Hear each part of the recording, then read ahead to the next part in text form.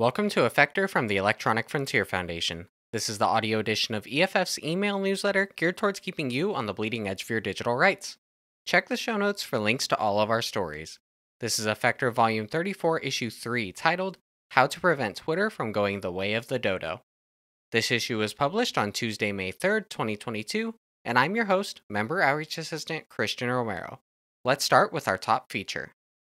Twitter has a new owner. Here's what he should do. EFF staff responds to the latest news about Twitter with suggestions on how to move towards more privacy, safety, and control for users. In order to treat free speech as anything more than a slogan, social media platforms need to take user privacy and control seriously, and take their hands off user data. Without any interoperability principle and end-to-end encryption, hot air about free speech is just a dead letter. Next up, we've got some EFF updates.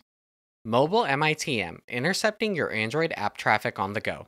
This post details the steps involved to configure an Android device to audit the traffic of any app installed on it, requiring no other device to be physically present.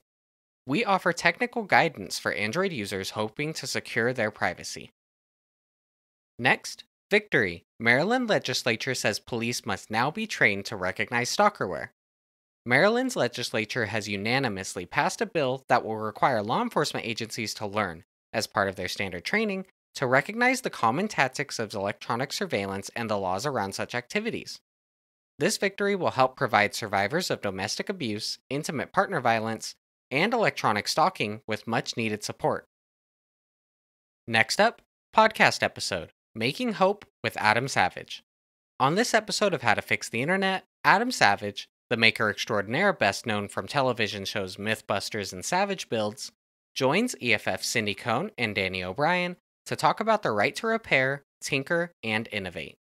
He says a fear-based approach to invention, in which everyone thinks secrecy is the path to a big payday, is exhausting and counterproductive.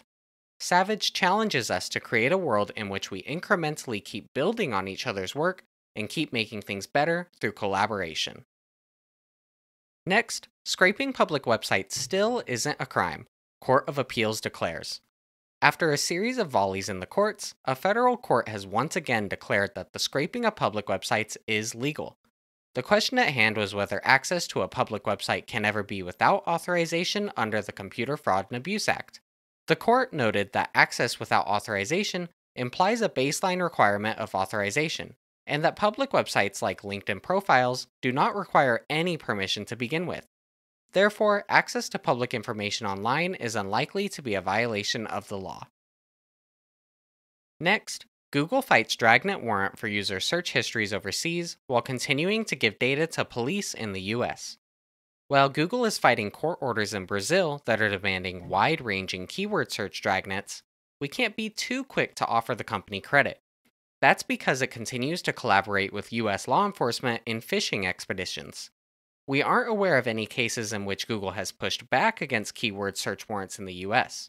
In fact, we have no idea how many keyword warrants Google receives or how it responds to them at all, because Google has kept that information entirely secret. Now, let's go over some EFF events that are coming up. First up, EFF's 6th annual Tech Trivia Night. EFF is pleased to let Bay Area residents know that we will be holding our annual Tech Trivia Night in person in San Francisco on May 5th. This event will not be available online. Next up, SFPL Tech Week, Protecting Your Account. Join Alexis Hancock, Director of Engineering on CertBot at EFF, for a virtual presentation on using password managers and multi-factor authentication to keep your account secure. This will be a virtual event, so everyone's invited to join at 11 a.m. Pacific Time on Friday, May 13th. Next, EFF at A New Hope. EFF is excited to be a part of this year's Hope Conference. We'll be at the Expo Hall and have various talks, so if you're interested in attending, be sure to register soon. Hope is donating 10% of all ticket sales to EFF through Friday, May 6th, 2022. Now we've got one job opening, Associate Director of Institutional Support. EFF is looking for a full-time Associate Director of Institutional Support to join our development team to develop and prospect institutional funders, organizational members, and donors. This includes traditional philanthropic foundations, corporations, and other institutional funders. Next up, we've got a few mini links. First, artificial intelligence is creating a new colonial world order. MIT's Tech Review has a new series about the role of AI in further dispossessing marginalized communities. Next, Tennessee lawmakers aim to take oversight of police technology away from local governments. Tennessee state legislature is floating a bill to preempt municipal authorities from creating oversight over or restricting law enforcement technology. Next, OIG audit report on the U.S. Postal Inspection Service's online analytical support activities.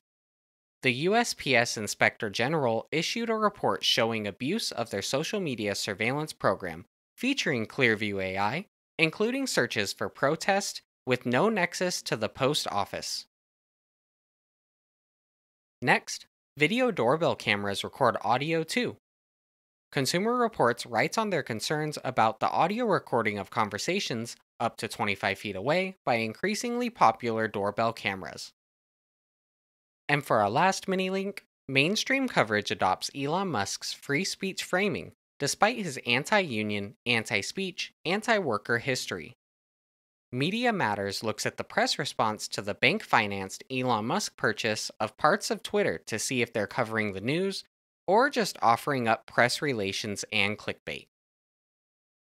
And that's it. Thanks for listening. If you like what you're hearing, be sure to sign up for the email version of EFFector, which includes links to in-depth coverage of these stories and more. See past issues and subscribe at EFF.org/EFFector. Before we end this issue of the newsletter, I just want to let you know that EFF is a member-supported nonprofit organization, and you can help us protect digital privacy, security, and free expression for everyone. Donate to EFF today and even grab a bit of gear by heading over to EFF.org/EFFect. That's EFF.org/EFFECT. You can become a member for as little as $25 or even sign up as a monthly or annual donor. Thanks for your support, and I hope you'll join us for the next issue of EFFector.